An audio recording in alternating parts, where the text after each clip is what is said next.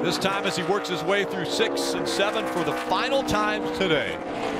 Joey Logano comes out of turn number 7. He'll see the checkered flag. His 26th career win in the Xfinity Series. Logano wins at the Glen again.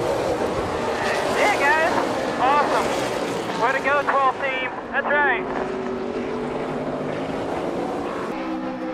As hard as the tires are, Joey Logano puts on a heck of a show as he does a burnout right in front of the grandstands along the front stretch. Well, Rick, this is becoming a familiar sight. Joey Logano wins 3 in a row here at Watkins Glen.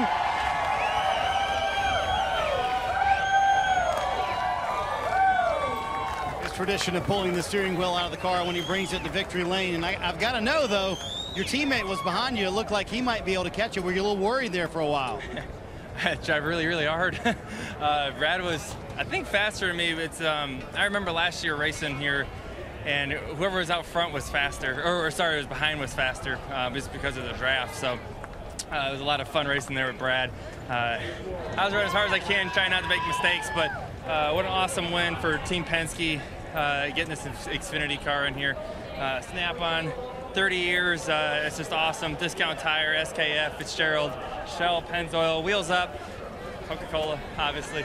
This is awesome. It's been a long time coming for the Xfinity team here on the Penske side, and get this 12 group together that, you know, doesn't race very often, with Greg Irwin leading it, and having my 22 guys from the Morrow pitting it today did a great job as well. So looking forward to tomorrow.